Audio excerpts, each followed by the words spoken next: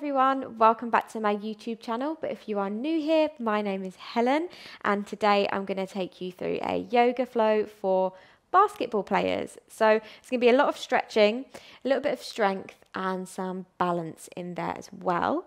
And we're going to start in a toe stretch. So we're going to start at the bottom and then work our way up.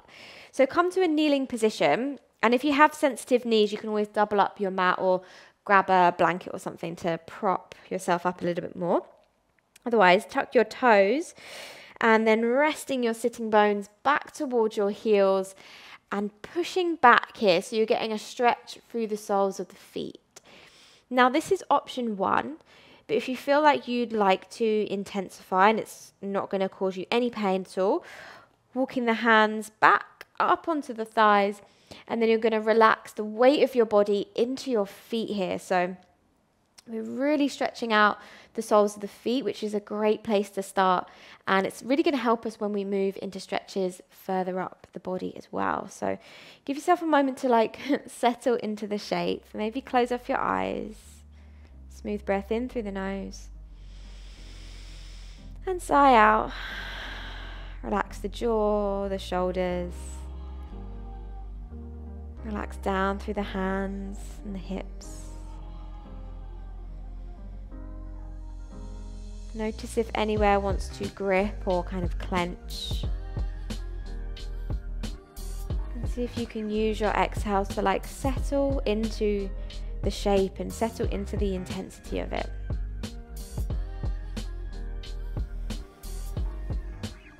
Wonderful. Let's take one more breath here. Nice big sigh out. Good. Blinking the eyes open. Let's bring our hands out in front and come to an all fours position. Give your toes a tap out if they need it after that. Maybe a few little rolls out of your ankles as well. Lovely. Let's come to a calf stretch. So you're going to extend your left leg back so the toes are on the mat and then pushing back through that heel. Keep the leg really straight. Options here to stay up onto the hands, but if you have sensitive wrists or anything, you can come onto forearms, and you find you can just press back a little bit more, but totally up to you. So keep that leg really straight and imagine energy and breath going all the way down and out through that left heel. Good. And then switching it on over. So left knee in, right leg extends, pushing through that heel. Really keep that leg straight and strong. You find you get a little bit more out of it as we work into that calf. Lovely. Good. And then bringing that knee back in. Tuck the toes, spread your fingers nice and wide. We're coming into a downward dog or a upside down V shape. So lifting your sitting bones back and up into our downward facing dog. Nice. So take a moment to pedal through your feet. So bend into one knee deeply as the other straightens. How does that feel in your hamstring, the back of the leg, and the opposite side? It's almost like the back of the legs are just taking a really big yawn. You can alternate a few times and just kind of feel into it. Keep your head nice and relaxed so your head can just kind of hang in space. Wonderful. Good. And then come back to an even place. So feet are about hip width apart. As you inhale, come up super high onto your tiptoes. Suck your tummy up. And as you exhale, press down through your heels. Two more like that. Inhale, come up super high. Exhale, pressing down, feeling that stretch down the back of the legs. Wonderful. One more, breathing in. Come up high. Exhale, press those heels down. Wonderful.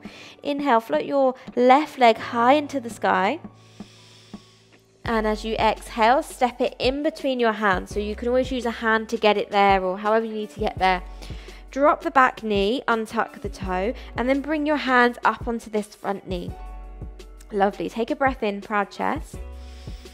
And then as you exhale, see if you can sink down into your right hip flexor.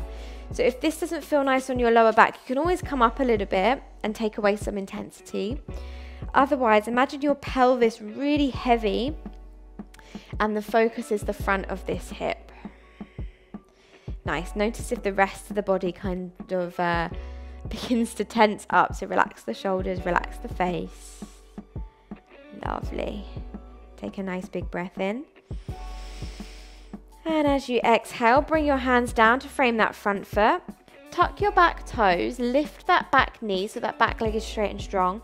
Take a little rock forwards and back, almost like a runner's starting position. Lovely, good. And then you're going to bring both hands on the inside of that left foot. Spin on the back foot, so now you're on the heel and you're in this ninja squat, getting into the groin. So press down through this heel, and do not worry if you can't get that heel fully down, that's totally fine. Focus is getting in towards this groin area. So toes are lifted.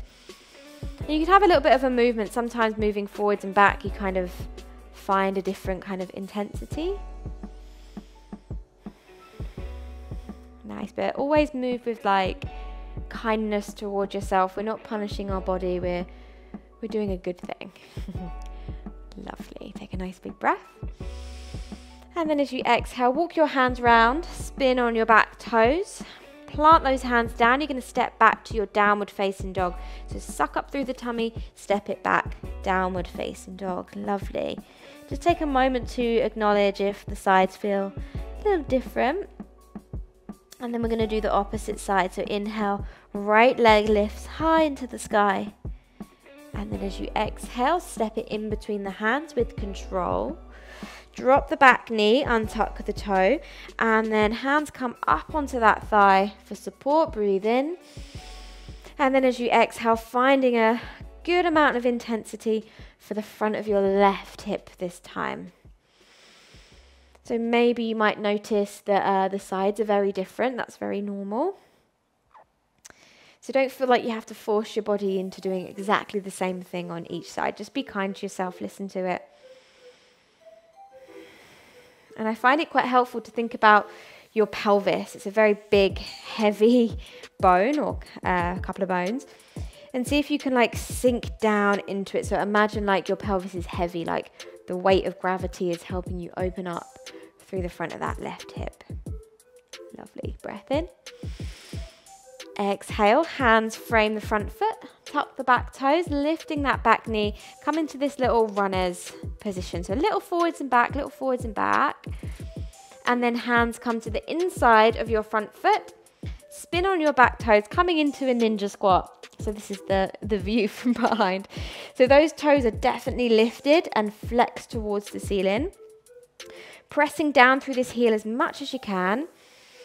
And then find your own intensity. So you might need to have a little bit of an exploration, maybe a lean forwards, a lean back to the side. And you're aiming to get into this groin area on your back leg. Lovely. And any of these poses, if there's some that are like really helping you, you can always, of course, hold them for longer, pause the video. Take a nice big breath.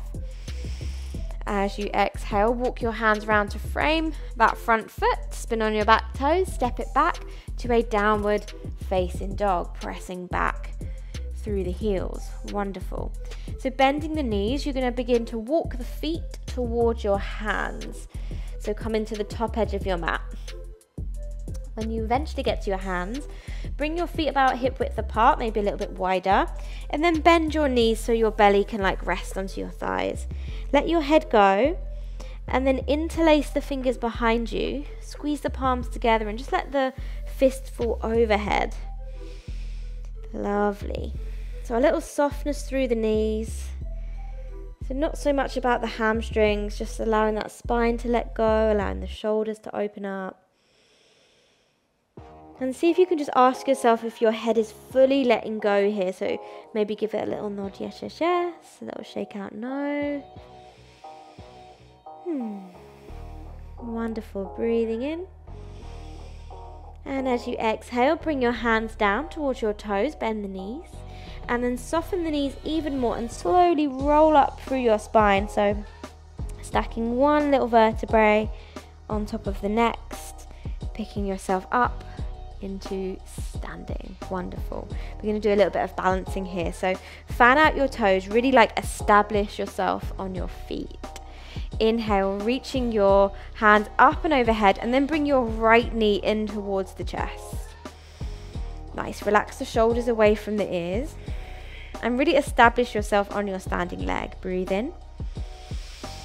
And as you exhale, we're going to fly the arms back, fly that right leg back into what we call Warrior 3. Keeping the shoulder blades squeezing together so the heart is lifted and open. And fix your focus. See how your left ankle is like making all these tiny little adjustments to keep you upright. Wonderful. Back the way you came, super, super slow. Inhale, hands up towards the sky, right knee in towards the chest. And as you exhale, hands come down, foot comes down. Let's do it on the left. Inhale, arms reach high, left knee to chest. Good, relax the shoulders, zip up through the belly. Nice, see if you can still your eye line as well. Notice if your eyes are moving around. See if you can fix your focus, it will help you with balance. Good, and then finding that Warrior 3 or aeroplane, breathe in. Exhale, reaching the fingertips back, reaching that back foot back. Nice, squeezing the shoulder blades together, making sure your heart is lifted. Wonderful, good. Don't worry if you fall out of it, just hop right back in. Embrace the wobbles. Good, back the way you came. Inhale, arms up and overhead, left knee into the chest. And as you exhale, hands come down, left foot comes down. Wonderful. Let's take our stance really wide on our mat now. So ideally wrists over ankles or roughly. Have your big toes pointing out for this first one. And then inhale, reach the hands up. Interlace your fingers. You're going to bring them to the back of your head, like so. And then just bring them away from your head. Just begin to kind of move with circles with the hands. So it might feel kind of awkward in the shoulders. That's totally normal. But they just might begin to free up a little bit. Lovely. And then circling the opposite way. Maybe they start to get a little bigger. Lovely. Good. Take a nice big breath. As you exhale, bend into your knees. Your hands are going to come down to your knees, and now you're going to rest the weight of your body into your hands. So your upper body is like fully in your hands. Breathe in. And as you exhale, drop one shoulder to the center and look behind you. So this arm is straight. It's almost like prizing open your groin a little bit as well. Getting a nice twist through the middle back. Wonderful. Inhale through center, and then let's drop that opposite shoulder, looking all the way behind, wringing out the spine. Lovely. Inhale through center, and then straighten up the legs. You're going to turn your toes in and your heels ever so slightly out. Hands to hips, breathe in, look up. And then as you exhale, folding here. So hands come down to the floor, bend the knees if you need to, that's totally allowed. Good, and then let your head go. Good, breathing in, lengthen through your spine. And as you exhale, can you fold a little deeper? Maybe shifting the weight into the toes just a touch. To lift your kneecaps, engage your quads, open up through the back of the legs. Wonderful. Inhale, coming up halfway onto your fingertips now. As you exhale, heel toe your feet a bit closer together, so a bit wider than hip width. And then dropping your sitting bones down between your heels, coming into a yogi squat. So your hands can stay on the floor, that is totally allowed. If your heels are hovering up like this is totally allowed. Just keep pressing down through the heels. So you want to find that flexion through your ankle. And you can always prop up your heels with a blanket or something if it is like a little more comfortable for yourself. So hands can stay here, or hands to heart center, and see if you can press into your inner knee and prise open those hips. This is really nice for releasing the lower back as well. Take a nice big breath. And as you exhale, bring those hands behind, come down, take a little seat. So lengthen out both legs And we're going to do a bit for our glute and like IT band area. So you're going to bend your right knee and you're going to cross your right ankle over your left knee, or the top of the left knee, like so. Keep this foot flexed. This is going to look after your knee. Proud chest, lift the heart. Options, bending into that left knee so the foot is now flat. And for some of us, we immediately start to feel it here, and that might be enough for some of us. Otherwise, if you want to go a little bit further, scoot your bum towards that heel. Proud chest, and the focus is right glute, right side of the hip. The key with this one is to keep your chest nice and proud. As soon as you start to do this, you really start to lose it. So imagine there's a puppet string on your heart reaching up towards the sky. Good, dropping your right knee forwards.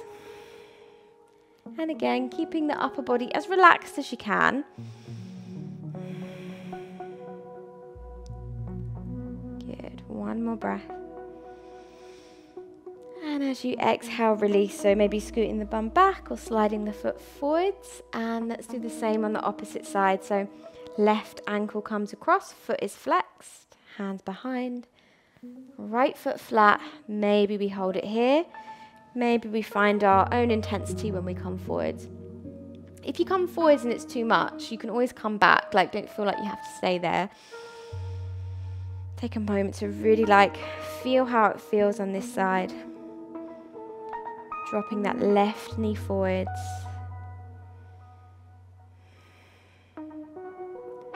Wonderful. And if you are coming up against a lot of resistance or tightness, see if you can send big breaths there and exhales to help release the space. Lovely. One more breath. And as you exhale, release. So either sliding that right foot forwards or scooting the bum back. Nice, lengthen out both legs, give them a little bit of a shake. Wonderful. Let's come down onto our back. So bend your knees, come on down to the back. And you want to be able to brush your heel with your middle finger. That's kind of optimal. Good. As you inhale, press into hands, press into feet, lift the bum, lift the chest.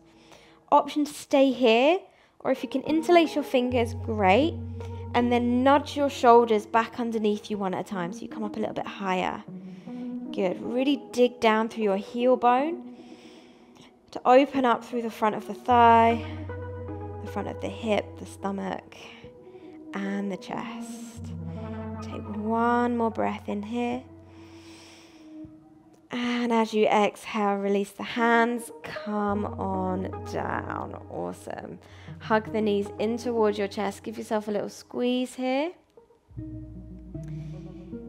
And then taking the arms out into a cactus shape. Just allow the shoulders to really rest back. Relax your hands. Take a breath.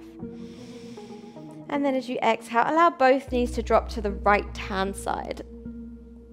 So don't worry if they land kind of messily. They just don't want to be hovering in space. See if you can just let them fall over to the right. Twisting through the middle back. Even the side of that hip, for some of us, we feel it a lot as well.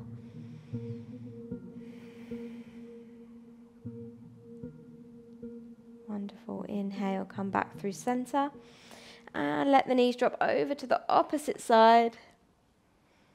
Just give yourself a moment to trusting gravity to pull you into place. Shoulders remain nice and relaxed on the mat.